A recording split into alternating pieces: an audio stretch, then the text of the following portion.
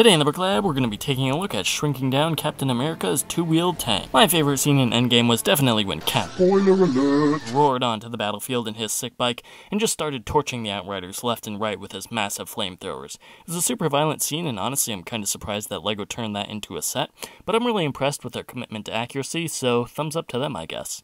So this bike is actually pretty cool. It is a bit oversized though, even though it does have that dirt bike-esque profile from the only problem is that it's super massive and it just swallows Cap whole. It's more big fig scale than anything else, to be completely honest. In my opinion, the best fix would just be to remove Cap from this bike entirely and just put him on this minifig scale bike, which comes from some of the Age of Ultron sets. It even has a clip for a shield and it looks just so much better. But fear not, because I was able to shrink this build down and using only parts in the set, including some of the extras, make a build that's a whole lot more manageable and a whole lot more minifigure scale. If you want to see that one, let's go ahead and take a look. My version is still a little oversized, unfortunately, but on the plus side it is not nearly as big, and it can also fit inside the Avengers garage. If you want to see my video for fixing up the Avengers compound, feel free to click the link in the notes. So basically, the major changes I made were that I swapped the bike's frame around back to front. This used to be the front, this used to be the back, and I just reversed them. And I also got rid of the disc launchers, and then from there I just went ahead and rebuilt the bike. And the good news is that it only used parts from the set.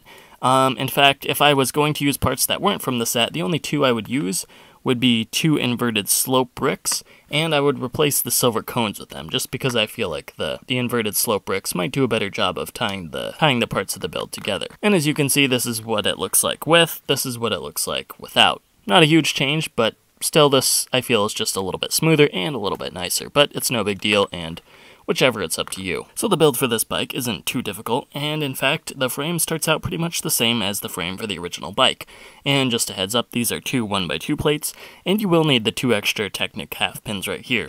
In fact, if you're going to add parts that aren't from the set, I would recommend two actual Technic pins, the light bluish gray ones, I believe, because that will just help the wheel stay together that much better. And there you go, it actually rolls pretty nicely.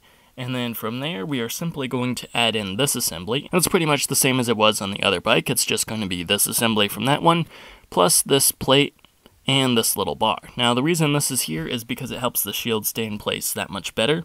You can still fit the shield in nicely, and it's not going to fall out on you. And anyway, we can just plug that in, and this is a red 2x2 plate in the bottom there. And we plug that in, and there we go. The base of the cycle is complete. Now these pins are the ones you're going to attach the exhaust pipes to, and these are the ones you're going to attach the flamethrowers to. And if you want to rotate to the back real quick, we can actually just put the kickstand piece back in, and as you can see, that still works pretty well. Alright, so the last thing we need to make is the front of the bike, and we're going to make that using this assembly here. And then we are going to add in one of these angled plates, and we're going to attach one of these angled tiles, and then one of these weird studless slopes. And then from there, we're going to just attach on this assembly, which is exactly the same as it is on Captain America's bike, if I'm remembering correctly. So then we're just going to plug that in, and put this little shield piece on the outside there, and we're all set. Now we just need to make one for the other side, and we're good to go. So to do the one for the other side, we're just going to use that angle plate again, along with the corner tile and that weird slope. And then we're simply going to make the other assembly and plug it in place. And from here, what we can do, because this thing is a little flimsy and it's best to give that as much support as possible, and from here we can just plug that onto the bike. And the reason we put these 2 1x2 tiles, or these 1x1 tiles in the bottom, is that they'll cover up the gap between the bike and the frame. And that looks good to me. So let's finish up the rest. And for that, we are going to need this piece, which is Cap's seat, and we're going to put it with the studs facing forward. And then we're going to attach this assembly, which is the headlight assembly from Cap's bike, and that stays exactly the same. We're going to put it on, and the only difference now is that the headlight has to point directly up, because if it goes down a little bit, it's going to rub against the wheel and cause some friction. And at this point, you're probably wondering, wait a second, what does Cap sit on? And the answer to that is, he actually doesn't. Pretty much he stays in place by gripping the handlebars. And that actually does work pretty well. There's enough of and that actually works pretty well. I haven't had any issues with it so far.